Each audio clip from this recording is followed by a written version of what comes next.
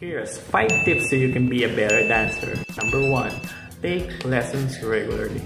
Some people think na hindi nila kailangan ng dance lessons para matuto sila. But the truth is, yes, kailangan natin yun. Best example is, mag-isip ka ng bagay na natutunan mo sa eskwela. Natutunan mo ba itong mag-isa? Siyempre hindi. May nagturo sa'yo, ang iyong teacher.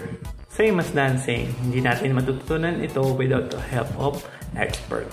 Oops, alam ko na iniisip nyo, hindi lahat tayo ay afford mag-dance lessons sa isang dance studio. That's why andyan sila TikTok, YouTube, Facebook, maraming nagbibigay ng free dance lessons dito. Hindi ko naman sinasabi na lahat sila ay legit. Siyempre, choosing the right teacher will help you to improve your skills. Pero siyempre, iba pa rin yung face-to-face na take ka ng dance lesson. 2. Practice daily. It can be at home or in a dance studio. This is one of the most important habits na kailangan mo i-adapt as a dancer. Hindi, kahit gaano tayo kagaling, kailangan pa rin natin ng practice. Sabi nga nila, practice makes perfect.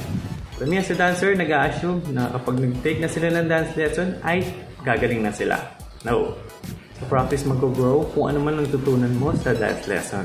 At papasok ang tinatawag natin na muscle memory. Muscle memory requires a lot of repetitions and practices. And believe me, someday your muscle memory will help you on your performance day.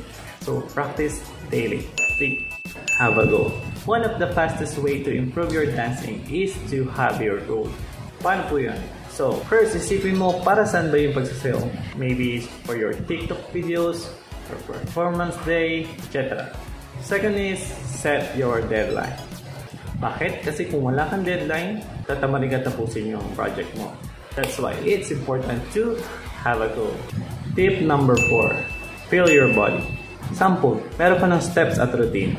Make sure na bawat movement mo ay nararamdaman ng katawan mo para yan na ipumasok sa iyong muscle memory. Pagsasayaw, hindi sapat na kabisado lang ito ng ating isip. Halaga na kabisado din ito ng ating katawan. And believe me, pag master mo na ito, mas mag-enjoy ka sa music and may enjoy mo na rin yung sayaw. Tip number 5. Keep yourself inspired. Sometimes dumadating sa point na nawawala yung fire natin or eagerness natin sa pag-aaral ng sayaw. Minsan, tinatamad tayo.